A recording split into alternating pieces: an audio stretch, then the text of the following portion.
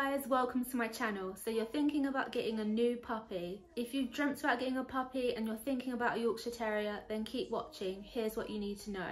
This is my Yorkshire Terrier Ella. She's a purebred Yorkshire Terrier. She's actually a lot smaller than most Yorkshire Terriers. She's less than 2 kg and we got her from the Kennel Club. She lives in London and we travelled to Berkshire to get her. She's my best friend. But here are the things I wish I knew before I got a Yorkshire Terrier. She's considered to be a tiny Yorkshire Terrier. Even though she's purebred, she's pretty much runt of the litter, and the vet even said this is the healthiest little dog we've seen that doesn't actually have health problems. We call her Ellie Belly sometimes. We have lots of nicknames for her. She's 4 years old. She's lost most of her teeth apart from a couple at the back. That is very unfortunate about Yorkshire Terriers. They're not very good for keeping their teeth because they're purebred, and that is sometimes a fault with the breed. She has been to puppy class and she has passed. She's very well trained. They're so intelligent, these little dogs. So they need a lot of mental stimulation. She has a lot of toys and goes on lots of walks. So if you're going to get this kind of dog, please don't think they'll sit in a handbag and be happy. No, no, no. They need a lot of exercise and a lot of grooming, but we'll get into that. She's very brave and very fierce. We have a back garden which she will charge at foxes, which are so much bigger than her, and the foxes will actually run away. She actually doesn't care that she's tiny. She doesn't realise she's tiny. She has like big, fierce dog energy, and that's what she projects. And dogs are actually descendant from wolves. She's a real attention seeker, so once you get a dog, please don't think you can go anywhere without them wanting to follow you like a little shadow. Even if I go toilet, she wants to come with me, like literally everywhere, and I wish I could take her everywhere. Now, Yorkshire Terriers are actually ratters, and that's what they were bred for. So she's fierce, she loves to play with her toys. So as you can see, she has a strong ratter instinct. That's what she was bred to do, was actually to find and terminate rats and rodents. So she's a fierce little girl. She's also like a little athlete, so if you get a Yorkshire Terrier, be ready to go for walks and runs and play for hours and hours endlessly. And grooming every day. You must put a brush through their hair, it's so important. Some other things you'll need is actually doggy shampoo. This smells amazing. This is sensitive soul, delicate skin shampoo, coconut with marula oil. You will need shampoo to wash your dog every 2 to 3 weeks yourself. Plus you'll need to go to a professional groomer, as she doesn't have fur, she has hair, so she doesn't shed it everywhere, which is amazing. But then you have to do the high maintenance brushing. So in between your washes, you want to keep them fresh. So I use this, rub on and wipe off tearless hypoallergenic formula, sweet pea and vanilla. Now another thing you'll need for your pet is when they go outside and it's not time for their bath, keep their feet clean so the rest of your house stays clean. You will want these pet wipes.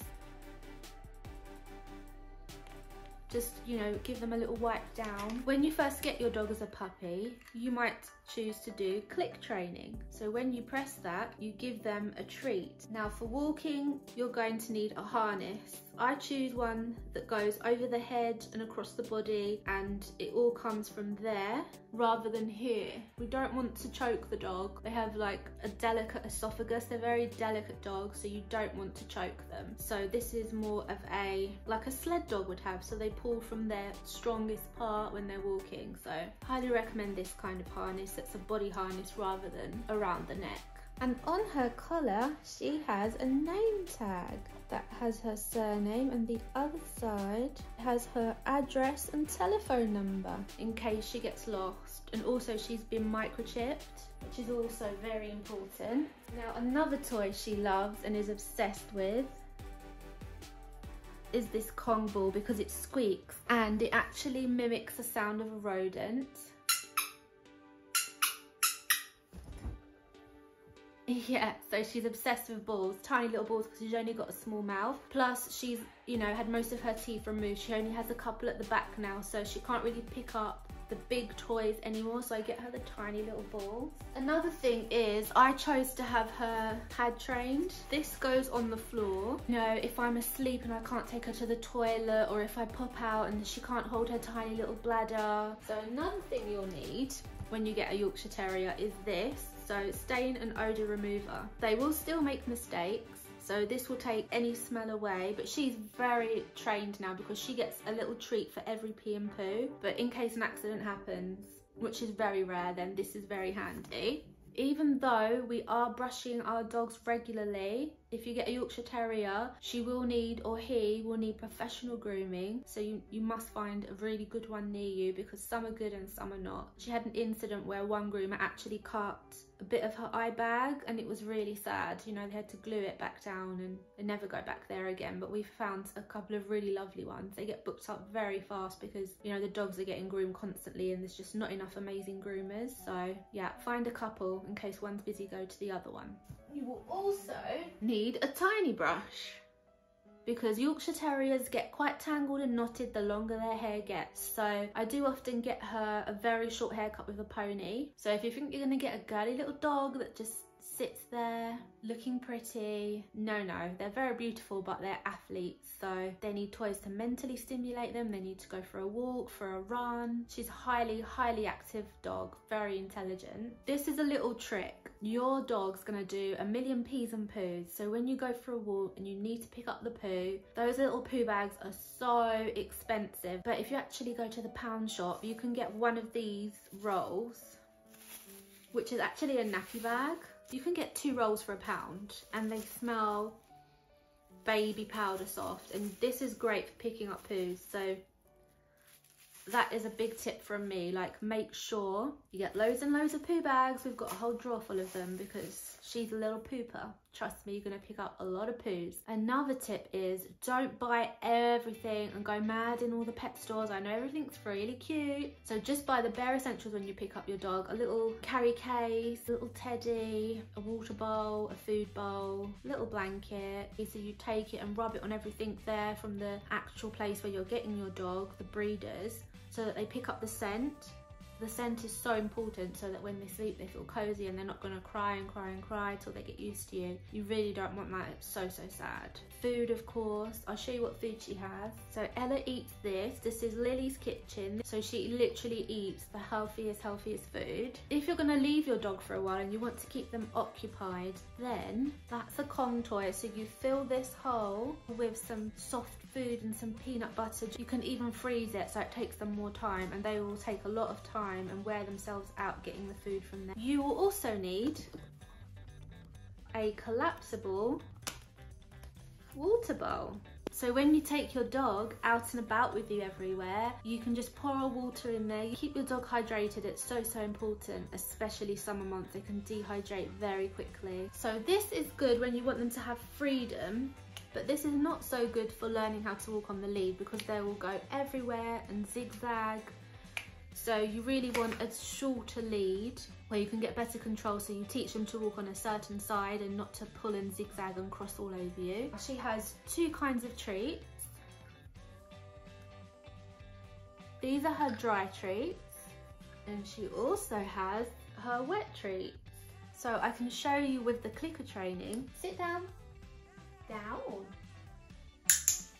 Good girl. I've discovered through puppy training classes that my dog is actually food motivated, so I use that to my advantage, because Yorkshire Terriers are notoriously stubborn. Aren't you, baby?